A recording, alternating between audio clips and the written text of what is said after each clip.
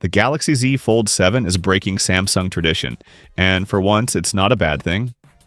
There's a ton of new info on this phone, and it might finally give Samsung's foldables the upgrade they deserve. Let's dive in. What's up, guys? Atif official here. So you might have heard, Google's releasing Android 16 way earlier than expected, targeting Q2 this year. And since Samsung's One UI runs on Android, they've got to keep up. Enter the Z Fold 7, the first Samsung device confirmed to ship with Android 16 and One UI 8 right out of the box. Big software shift. That's right, One UI 8 won't debut with the S series this time. It's launching on a Fold.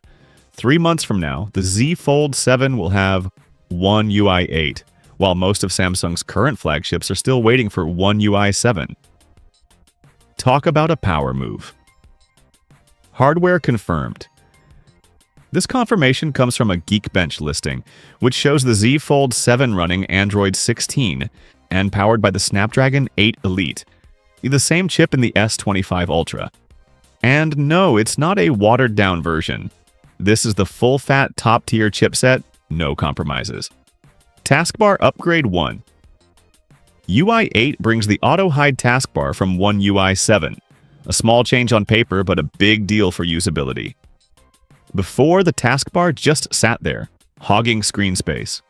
Now it disappears when you open an app, giving you a full immersive display. Swipe up gently to bring it back. Smoother, cleaner, and way overdue. Samsung's exclusivity problem now. Here's where Samsung stumbles. That Now Brief feature? Still not coming to the S24 or Z Fold 6. And honestly, it makes no sense. This isn't some hardware-heavy feature. Even budget phones could run it.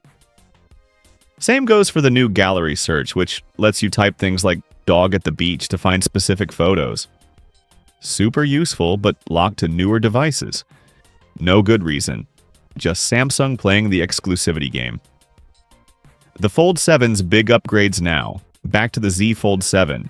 And this time, it's a major upgrade. Samsung's finally addressing years of complaints. Bigger displays? Check. Rumors point to an 8-inch inner screen and a 6.5-inch outer display. Both larger than before. And yes, it's wider too. No more awkward, narrow front screen. Crease and camera improvements. The Crease? Minimized, and this isn't just marketing. The Fold Special Edition already showed it's possible, and the Fold 7 is following suit. The camera setup is also getting a boost with the same 200-megapixel main sensor as the S25 Ultra. The under-display selfie cam is reportedly improved too, though we don't know the specs yet. Thinner design, trade-offs. Here's the catch. The camera bump is bigger, but the phone itself is way thinner.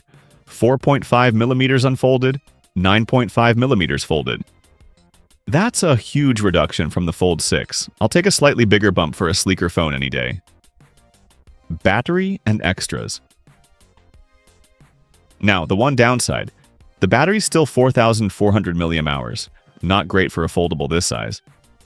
But the Fold Special Edition matched the Fold 6's battery life despite being larger, so there's hope for optimizations. Other upgrades? Better speakers, a larger vapor chamber for cooling, and a redesigned S Pen, though still no built-in slot. Final thoughts. Bottom line, the Z Fold 7 looks like the biggest leap forward in years. Bigger screens, better cameras, thinner design, and One UI 8 out of the gate. It's not revolutionary, but it's fixing the pain points. Want to know what One UI 8 actually brings? Click here for that breakdown. Samsung's about to drop an update that's not just smart. What do you think of the Z Fold 7? Killer Excited security, or still skeptical? stunning new visuals. Drop your thoughts below and don't forget to like and subscribe for more updates. A game-changing security feature. Thanks for watching, and I'll catch you in the next one.